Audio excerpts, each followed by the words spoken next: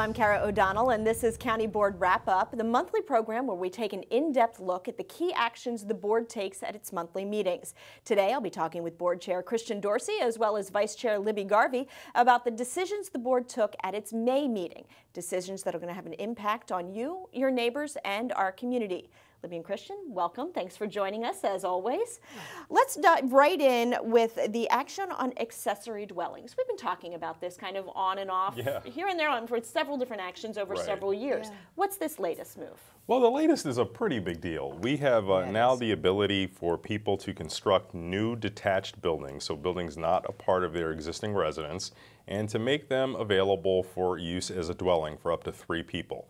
So prior to this action, people had the ability to utilize space within their own existing homes. So we liberalized it so that you could use your entire basement, for example, for accessory use. And then we allowed for the ability for existing detached buildings to be converted to accessory use.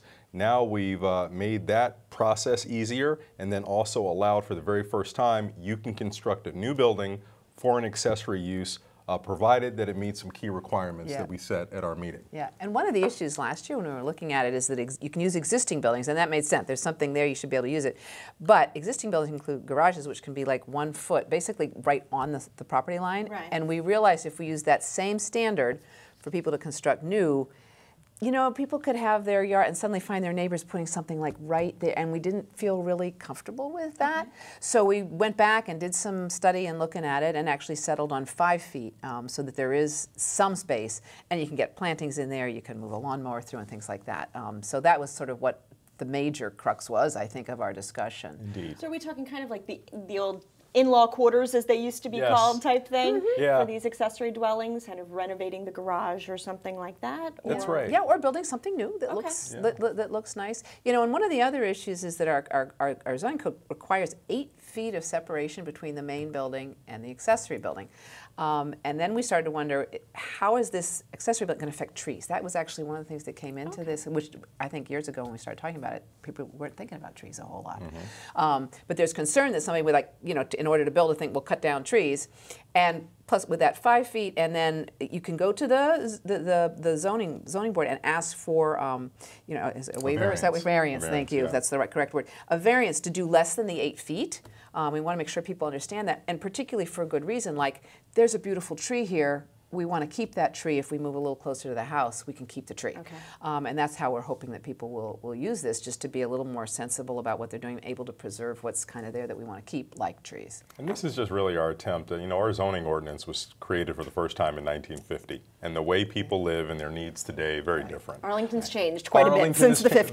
The world has changed. So this is really just one step in providing a different range of options, which can really serve a variety of public policy goals. This can allow options for people who are older, mobility impaired. Maybe you know, this is a form of supplemental income. Maybe they in fact inhabit the accessory dwelling while renting out the main house. Perhaps this becomes a way for people to, you know, get in on the Arlington rental market at a way that's a little less expensive than it is, for example, living in a high-rise apartment. So this range of options, you know, I think we believe is what's going to allow our community to grow comfortably. Yeah, you know, and even an added thing is you could have like an older people, they could continue to live in their home, but have, you know, someone who helps them out in a smaller, I mean, people's lives are so different, all different, and this is just to add flexibility to help people do what they need to do to live here in Arlington. Was there any concern about this kind of changing the character of the single-family neighborhoods? Indeed. That was certainly a concern that we heard from people, and I think this solution, if you will, what we did was really responsive to a lot of those concerns. As Libby mentioned, 5 feet away from the property line is significantly different than 1. And that's something that we think is important for a neighbor's house. But it's also important really to maintain the integrity of that accessory dwelling. If you're only 1 foot away from someone else's fence, you really can't maintain that building, right? So this really kind of makes sense from a public policy standpoint. And in terms of character, you know, the funny thing is we have this dynamic in many Arlington neighborhoods. People have accessory buildings up to 1 foot away from the property line. So for people who are going to be building new, in fact, it's not going to be functionally any different. In fact, we think it's going to be improved because it's going to be better placed on lots. And as Ms. Garvey said, it's hopefully going to allow for the preservation of trees either on your property or on your neighbor's property. So we think that this is a good way to move forward. That said, we'll study it. We'll see how it happens. Yeah, absolutely. And, right? lot coverage still, all of the rules we've got there, that still will obtain. It's possible people will build slightly smaller houses instead of a big, huge one. Yeah, mine too. And then a small, unit behind, and instead of one big, huge monster house. So, we'll see how it works. But it would seem really important to get some flexibility and allow just a lot of different ways of doing things. So and how does this all fit in with the Housing Arlington initiative that a lot of people are talking about these days? Well, indeed. And when you talk about one of our key challenges with affordable housing, it's really that there's not enough diversity in our housing types that could be affordable for people at different price ranges.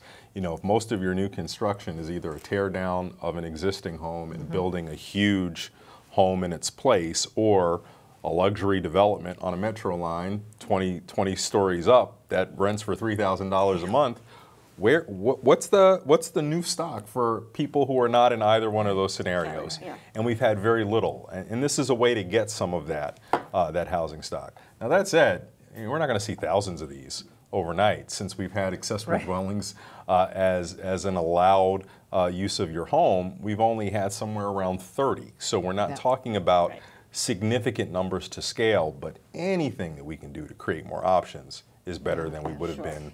And a lot of times a younger couple, they're having, it's tight to do the mortgage. They'll buy, and then they can rent out, either the dwelling inside the unit or the one in back, which helps cover their mortgage, which is two things. It helps them live here and have housing, and it helps the people here have a reasonable rent to stay someplace. Exactly.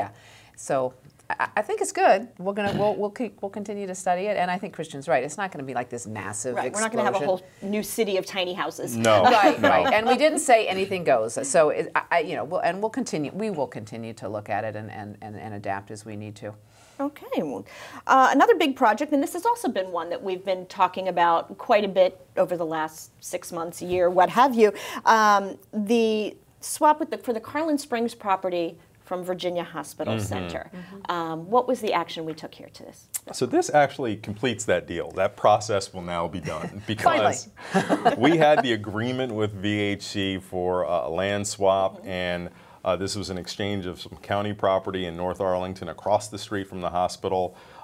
They've exercised that option. They've gotten their plans for that site entitled.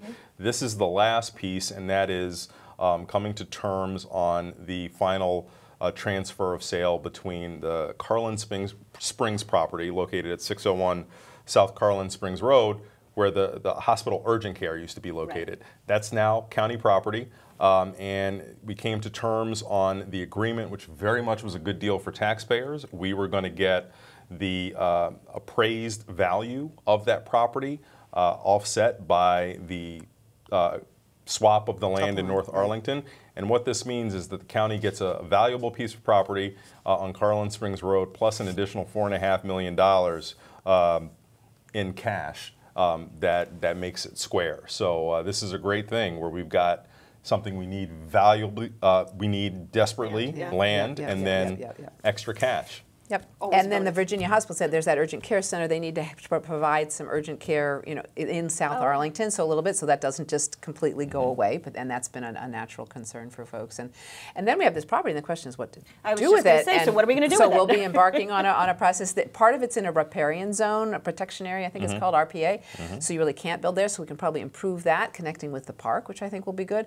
But there's a lot of land there, and we've got a lot of different needs. So we will continue to look through and see what's there. But the building itself will go, because that part of the issue with that is I think it's $1 million or more a year just to keep running, and it's not suitable for it's not in very good shape. It needs to go. Okay. So are there any kind of leaning, areas that we may be looking at for that property? Is there anything that... Not as of yet. So the hospital will be able to occupy it until the end of this year. They're leasing it back so that they can wind down their operations. So it won't be until the start of 2020 that we actually fully possess the property. And that's when we'll bring everything to grade, because, as Libby said, those buildings are past their useful life. They're not going to continue to be a part of how we utilize that site. So those will come down so that those don't create a public nuisance nor a hazard. So we'll clear it, and then we'll have a thoughtful engagement about looking at all of the needs that we have in the county and how this site might fit within serving them. So more to come on that. Yeah. All right. Well, we will stay tuned on that one. But it seems that kind of a general theme today is growth and how the county is coping with it. Growth requires more land for public uses. So we're going to take a short break now, and when we return, I'll be asking the board about some more growth projects, the Nauck Town Square, and then as well the sale of county bonds. Stay with us.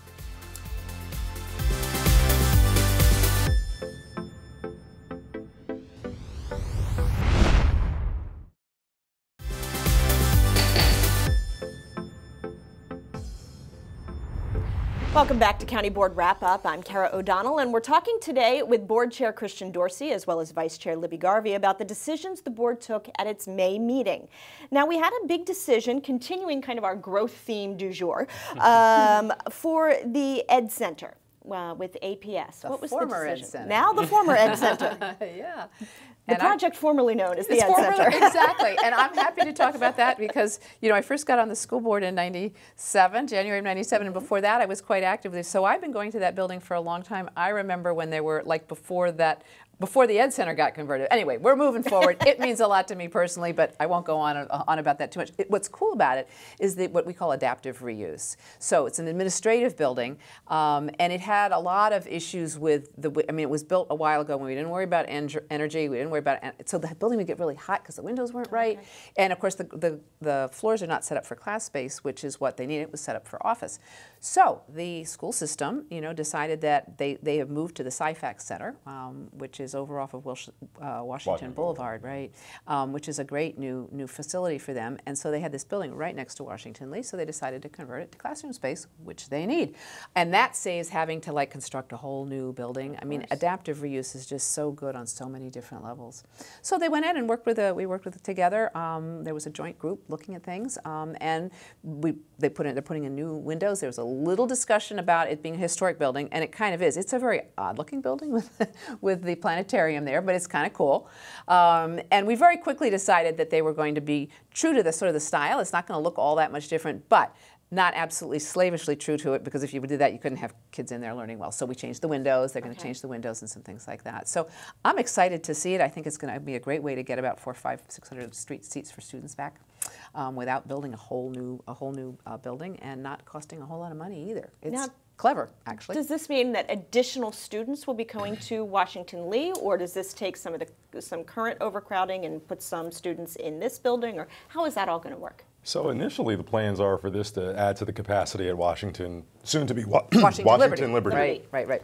So that will have up to 600 more students. So that will just very much accommodate the need for seats. But the great thing about this building is, since it is a part of the WNL campus, but it is a self-contained building, it gives the school system options if they want to think about academy models or other ways of delivering education to students of the future. They do have that flexibility. And aside from adaptive reuse being sustainable and more cost effective, I love the fact that it gives them a programmatic option that they wouldn't necessarily have. Just complete flexibility. That's exactly. A whole separate structure that will be top of the line with some of the renovations that will need to be done anyway. Now, what kind of impact will this conversion have on, if any, on the neighborhood itself?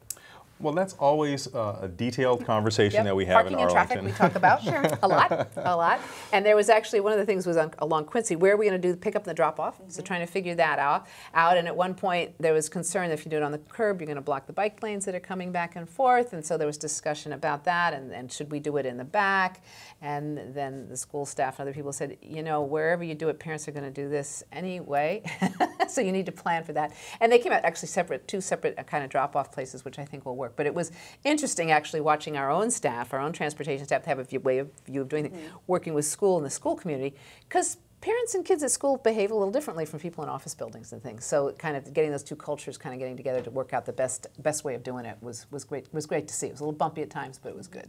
And of course, the school growth is something we talk about all the time here on County Board Wrap-Up, and it's a challenge for Arlington. How will having this flexible space really help to achieve some of the goals we've had here? Well, the great thing is this can be delivered so much more quickly than building a new school from scratch. So this Ed Center conversion will be ready for the 2021-2022 school year. So these are going to come online really quickly. So, you know, one of the issues is that we typically you know, have to deal with overcrowding through use of relocatable structures and, you know, loss of green space in order to accommodate that growth. We're able to sort of bypass that step a little bit here by going straight to this facility. So I think this is a tremendous way to just really fully absorb the students and keep the programs that the students would be engaging in an extracurricular fashion. Those are all going to be going on at the same time. So this is really going to bring capacity up to speed really quickly. So this should hopefully for the foreseeable future, along with the investments that they're making at the Career Center site and the growth of the Arlington Tech program, this should really put the high school seats situation under control for the school system for the foreseeable future. And I'm searching my memory, which is always a little unreliable. I believe this is the first time we've taken a building that was never really intended for classroom use and converting it. And you know, the school system, we all are continuing. We're kind of helping them, looking for some some buildings that could be used this way, adaptive reuse we call it, in old office buildings possibly. Now it's tricky because there are requirements for schools that this one fits. So we'll see. But I think it's just stretching the envelope a little bit about what our possibilities are. And in our 26 square miles, as we continue to grow and change, flexibility is the coin of the realm, I think, but we need to do it well. Pilot program almost. In a way, and it's going to be beautiful. I just love seeing this old building that was getting tired, going to be really freshed up and given a whole new life. It's exciting. Well, another exciting project going on with the Town Square Park in Nauck, now Green Valley, but we still don't know what the actual Town Square Park will officially be called at the end of the day.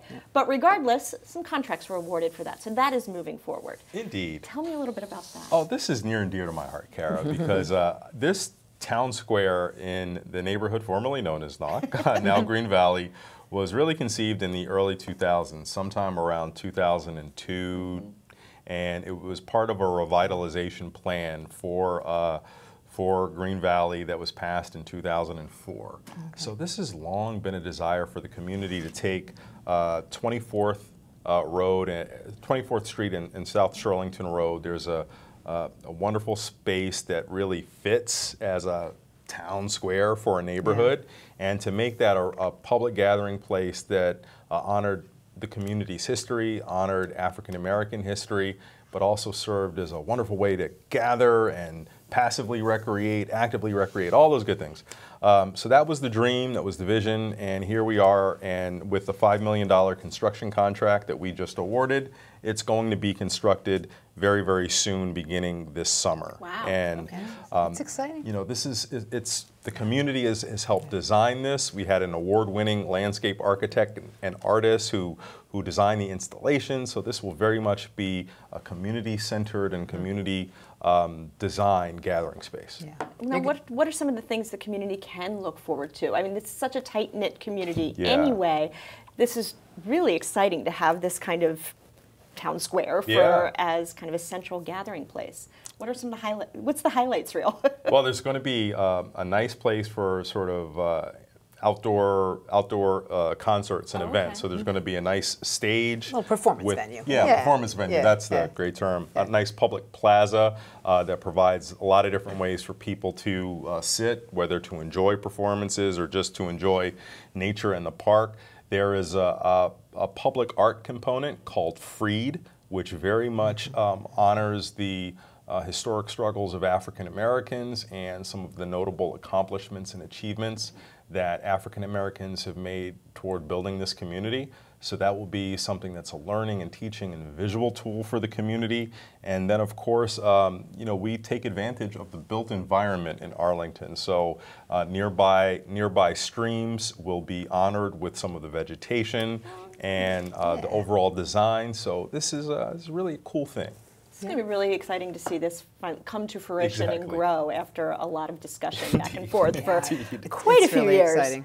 But before we wrap up, and there were a lot of other kind of bond sales and some creative financing agreements, shall we say, that were approved. Let's talk a little bit about those. So, you know, bond sales, I know they're exciting, aren't they? Yeah. Oh, thrilling, thrilling. But, you know, let's think about what they are. You know, we authorized the sale of about $170 million in bonds, but it's not the money per se, it's what we're buying. And these are voter-approved projects on both the county and the school side. And I'm not going to get the whole list, but some of the ones that this bond is going to finance are neighborhood conservation program improvements that are designed by neighborhoods to bring improvements to their communities. But the Long Bridge Aquatics Center is a part of this bond sale, the new Lubber Run Community Center, the improvements to Jenny Dean Park. Those are among the big county projects that are part of the bond sale. And then on the school side, this is how they're funding the programs that are going to operate beginning in Next fall? Next fall, right? Yeah. I think so. This fall.